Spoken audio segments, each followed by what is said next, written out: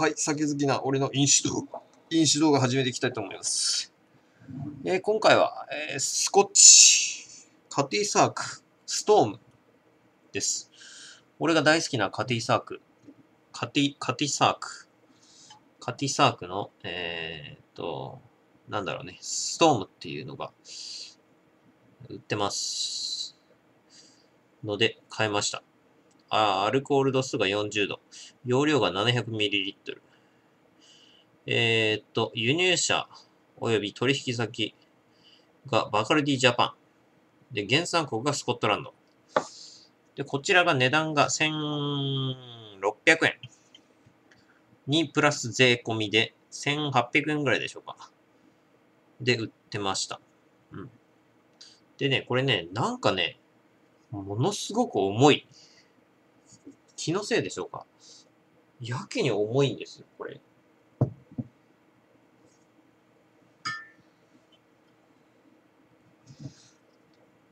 明らかにね、このね、重量がね、半端ないっていうか、そもそもでかい。ベンチマークに比べるとですね、これだとわかんないか。なんかやけにでかい。ほら。ほらって言ってもわからんか。でかいんですよ。でね、重い。すっごい重い、これ。なんだこれ。やけに重い。バランタインファイネストと比べても、でかいんですよ。ほら。頭一つ飛び抜けてるんですよね。でかい。多分ね、これ、重いんで多分瓶が相当あれなんじゃないか。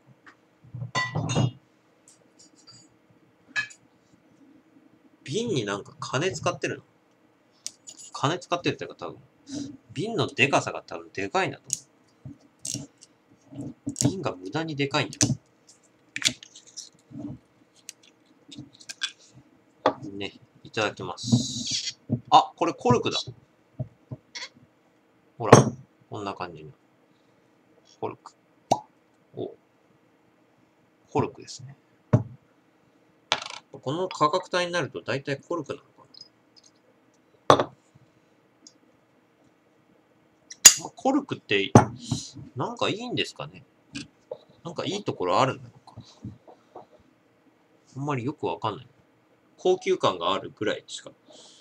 普通にキャップでもいいと思うんだけど。乾杯。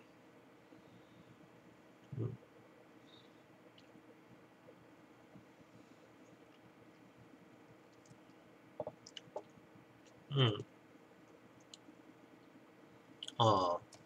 普通のカティサークに比べるとちょっとコクがあるかな。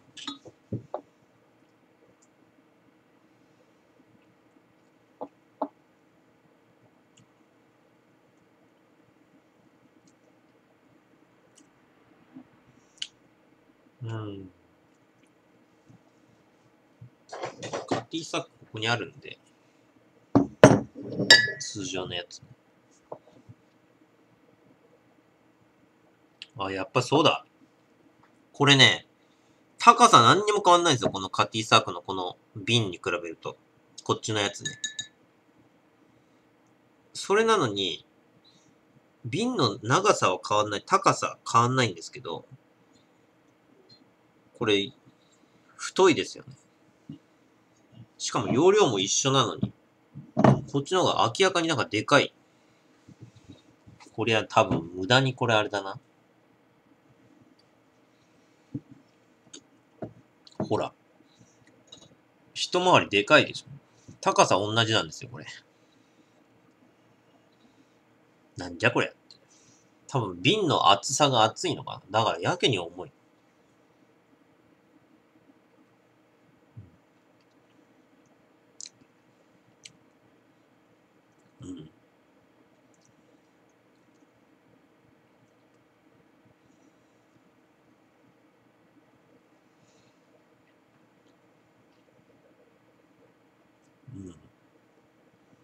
カティサークによくあるっていうか、このカティサークの通常のやつの味が、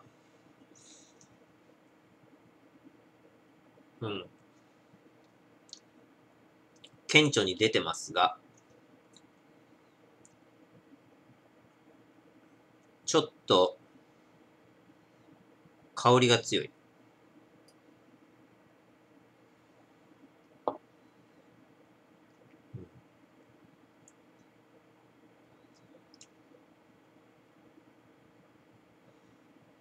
かな。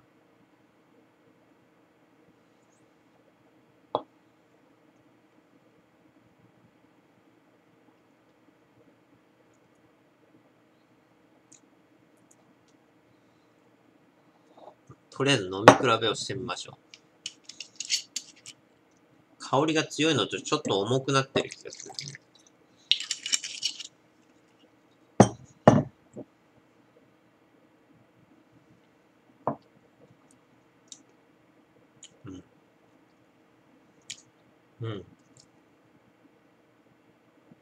カティサークストーン。やっぱクソ重いな、これ。本当になんか重いな。なんでこんな瓶重いんだ、これ。本当に重いわ。ずっしりすっごい重量感がある。無駄に。まあいいや、カティサークストームでちょっとググってみましょう。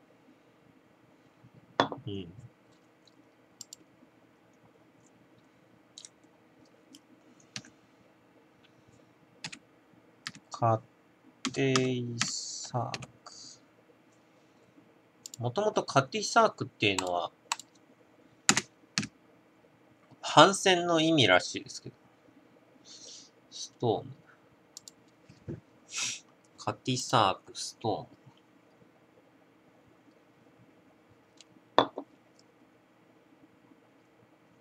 ーム。この商品はカティサークオリジナルに比べて、マッカランやハイランドパークなどの高級シングルモルトウイスキーの含有比率が高く、熟成年数が長いことから甘く熟した桃やクリームのような味わいとリッチで甘い香りがお楽しみいただけます。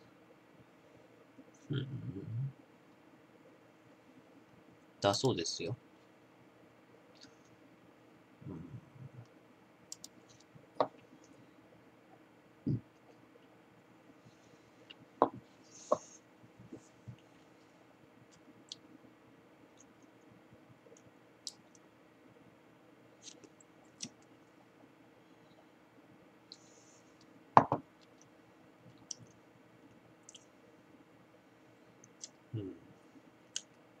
確かに通常のカティサークはかなりっていうか、口の中に入れた時の広がりが弱い。香りの広がりとか、味の広がりが弱いですね。ストーンも結構香りが、味が広がってくる。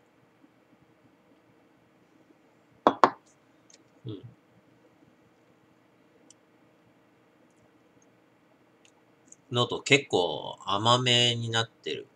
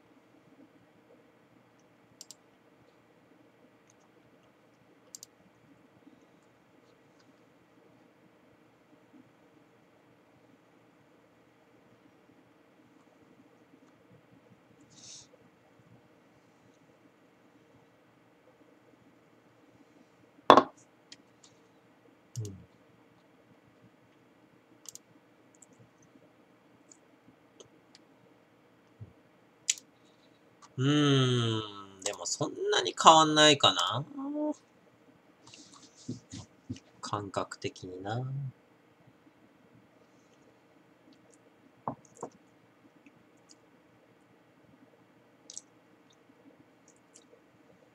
ちょっと重めになった感じで、味がちょっと厚みが出たかな。結構すぐこのカティサークの通常のやつって、味がちょっと薄いっていうか、そういうのがあるんですけど。うん。スッと消えてくるんですよね。味がね。すぐキュッ、スッと消える。うん。もともと弱いんで、ススッと口の中に入って、すぐ味が消える感じだったんですけど、こっちは、ストームの方は、結構残ってくる感じ。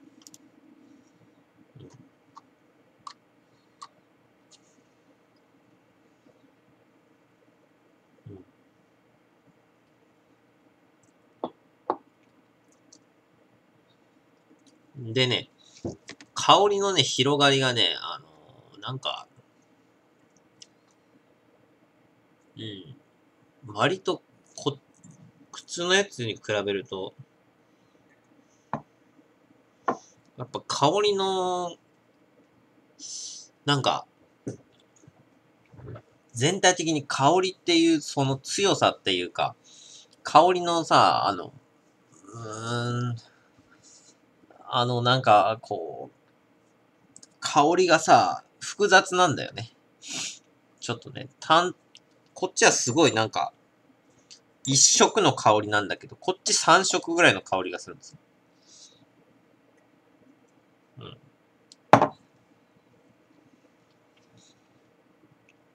うん。なんか割と、こっちは、通常のやつはなんか、ああ、なんか、香りが、すごい単純ですね。なんだけど、結構、うん。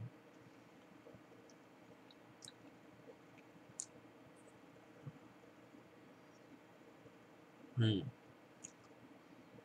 香りがね、なんか、数種類の香りが混ざってるような香りがする。うん。のと、結構、重い感じ。本当のただのなんかスコッチっていうか、ちょっと、あの、いいスコッチみたいな感じの重さがありますね。うん、なんかよくわかんないけど。うん、カティサーク自体、もともと通常のやつはかなり軽い感じだったんですけど、重さが出たんで、うん。うん。重さは出たんだけど、なんか、口当たり自体は軽い。で、スッと飲めて、なおかつ、割と重厚に味わえる感じ。うん。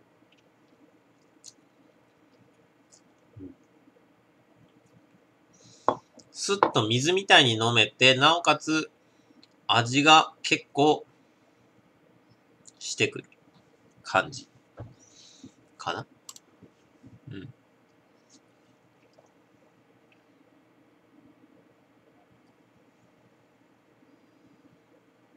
うん。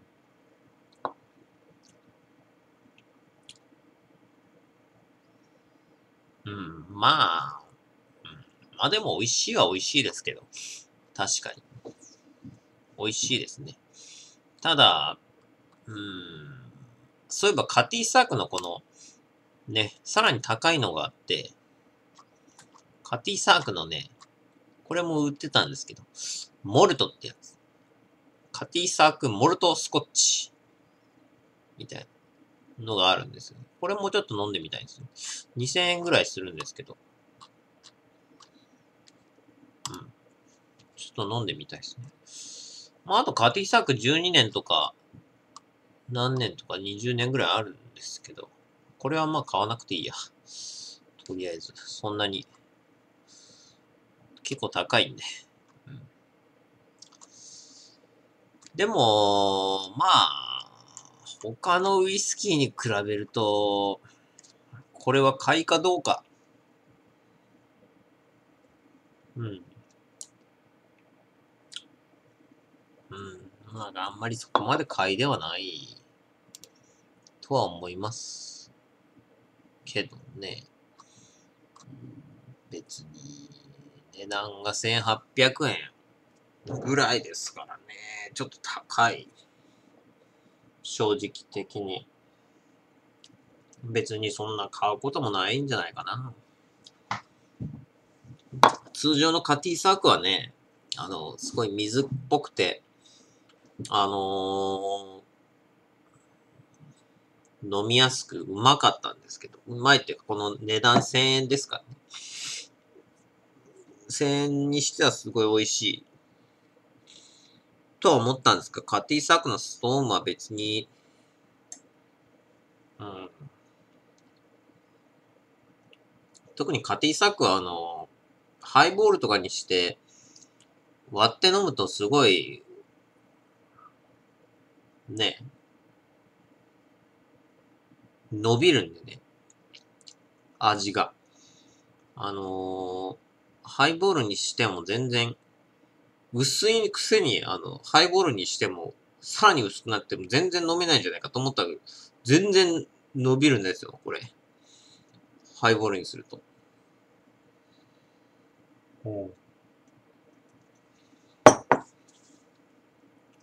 驚くほど味がね、逆に、あの、生きてくるんで、逆にハイボールがおすすめなんですよ。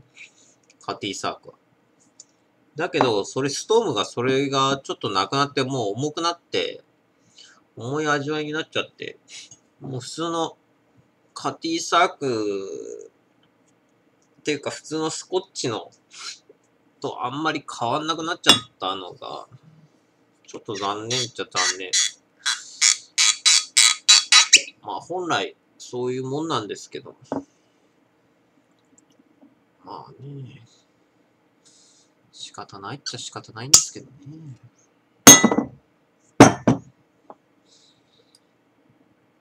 うん。これも水割りとかにしたらまた美味しくなるかもしれないし。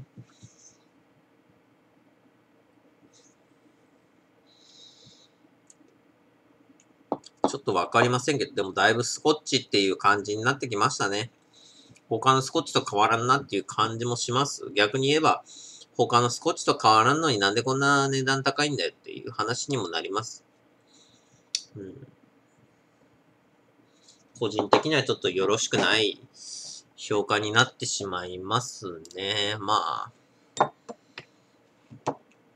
値段1800円もしますし、そこを考えると、その1800円でスコッチのね、その1800円のやつ買った方がいいんじゃないですかこれは。ぶっちゃけた話。コクは割とある。甘みも結構ある。